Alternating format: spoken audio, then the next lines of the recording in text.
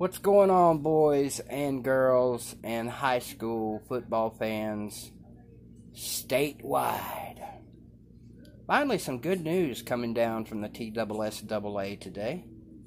They've said that football will happen this fall with pads. Of course, there'll be pads. Duh. There'll also be fans. Gotta wear your masks. Gotta do your part, fans. I got no issue with that. I just hope this sticks. And I hope in 4 weeks and 2 days, baby, we're kicking it off against Powell High School because we got a little bit of revenge.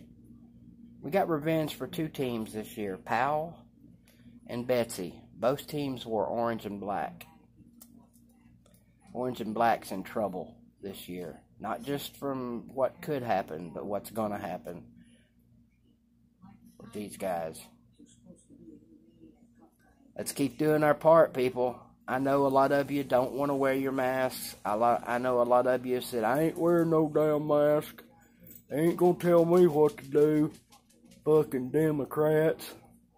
Look, if wearing a mask is all that's standing between you and football,